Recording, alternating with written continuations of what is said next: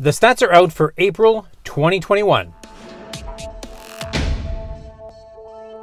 The Ottawa Real Estate Board just released the stats for April 2021. A total of 2,402 transactions compared to 911 last year, which means that's an increase of 164% more transactions in April this year compared to last year.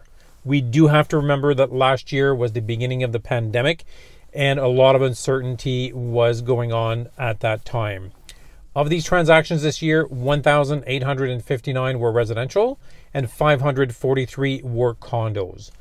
When you're looking at the 5-year average in number of transactions, we're looking at 1,830, which means that even though this year we are seeing a lot more transactions compared to last year, we're still a little bit above the average over 5 years.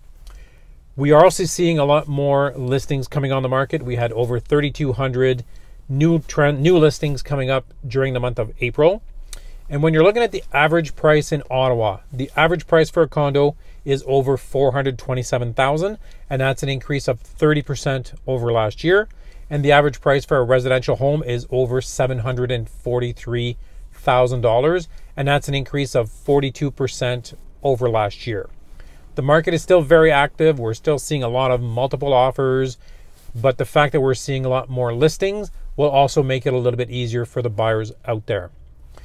If you have any questions, if you would like to discuss the real estate market, the stats, maybe in your neighborhood, your area, your street, make sure to give me a quick call, or you can always email me at jeanricher@jeanricher.com. Merci beaucoup et bonne journée.